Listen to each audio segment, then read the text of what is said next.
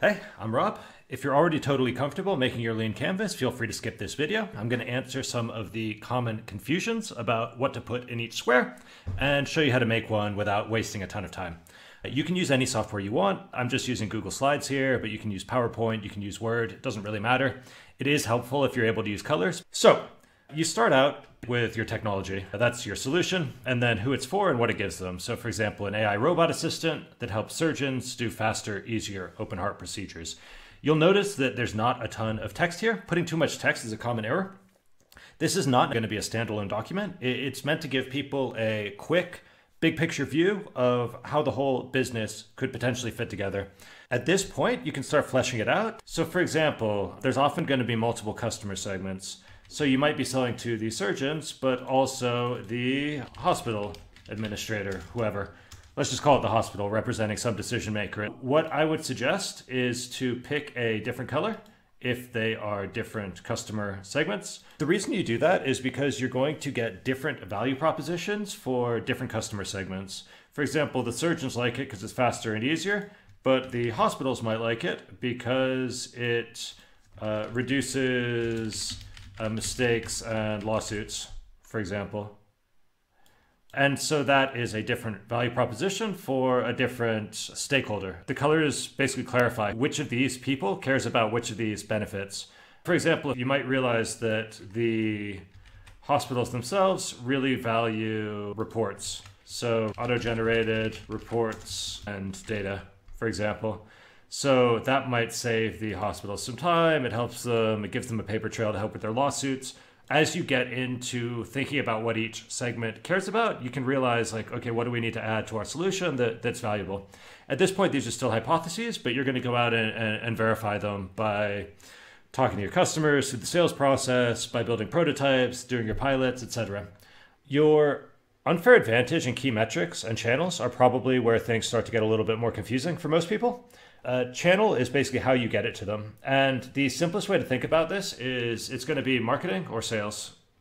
And then within that, you're going to have one or two options. So you might say like, okay, well, how do we reach the surgeons? Well, actually, we don't reach the surgeons directly. Let's go to the hospitals. And we'll go to the hospitals through direct sales. And then possibly also through, let's say, insurance companies. Because maybe we can do some sort of partnership with insurance companies who are then going to talk to the hospitals and say, hey, you should use this. It reduces the claims. We'll give you a discount. We'll pay for it, whatever. Each of these is essentially a hypothesis, right? Direct sales might work. PR might work. Insurance partners might work. But it gives you something that you can then go out and test. And that's kind of a big piece of the value of this tool, is that it raises questions, which then help direct your early stage strategy.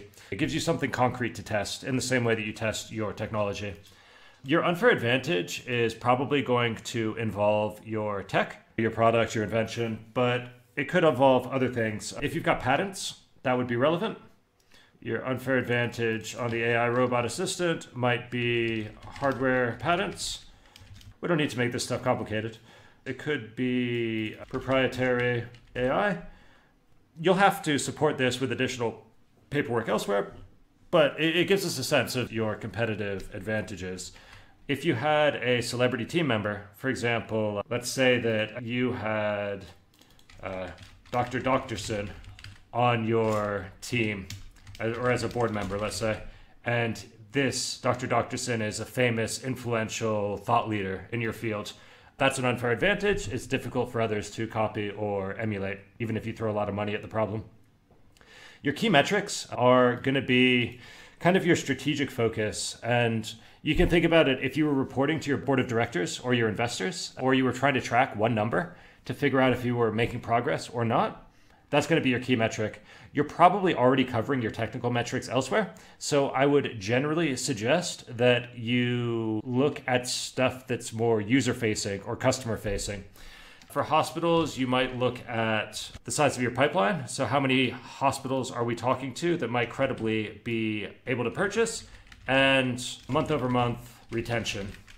And then for surgeons, we might look at error rate to make sure that our product is actually working.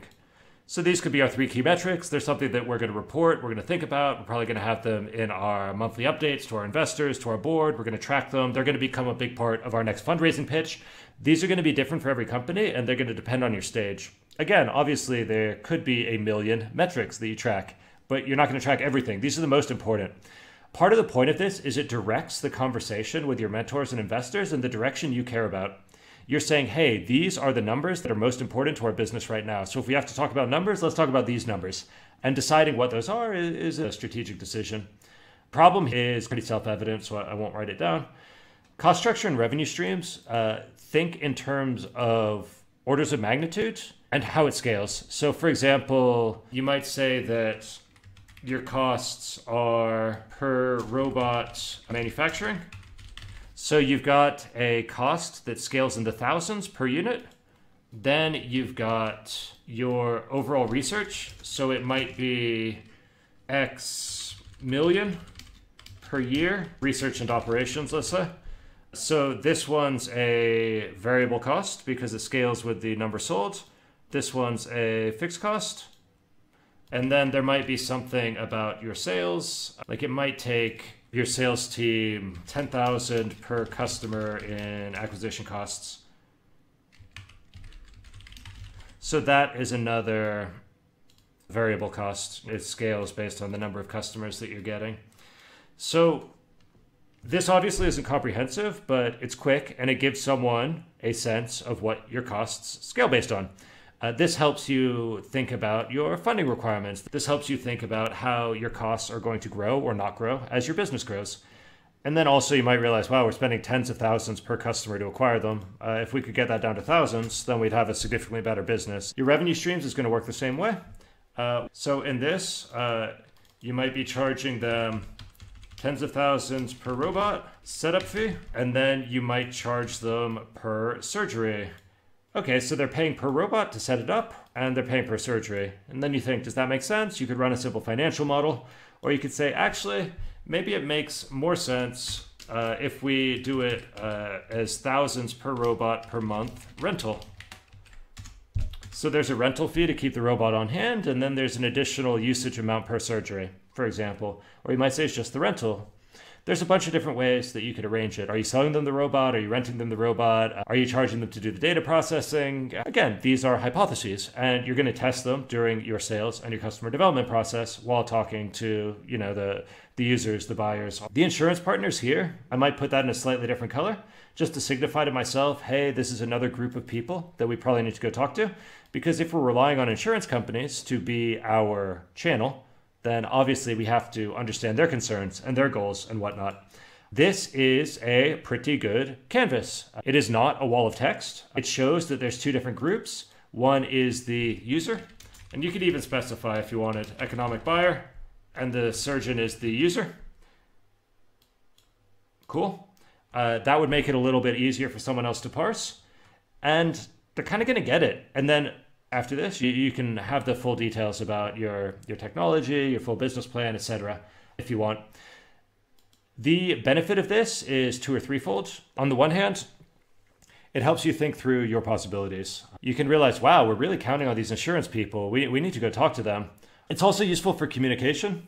If you send this to an investor or a mentor, they pretty quickly get not necessarily the details of your technology, but they quickly get how the business model itself is supposed to fit together. And they can help you evaluate if you're spending your time in the correct places, on the correct activities.